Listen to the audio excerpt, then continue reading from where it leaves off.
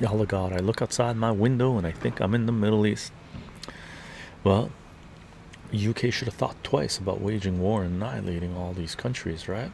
Or citizens of the Western world should have prevented their governments from the oligarchs from doing this, because this was their plan, right? Annihilate certain countries and open up the floodgates and replace indigenous populations.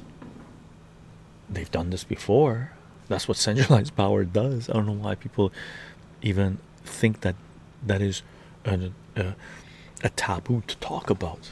This is what colonizers do. This is what those in power do, right?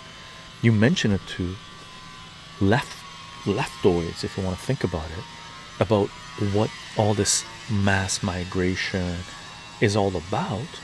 You explain to them that this is what they are doing, is colonizing, but they're colonizing their native lands, right? And they're like, you're right wing, you're crazy, this is stupid, this is taboo.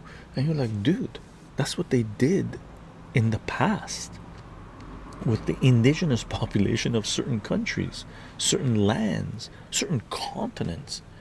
And you think they won't do it to you? Like, the cognitive dissonance, what do you call it, the short circuiting of their brains is unbelievable, right?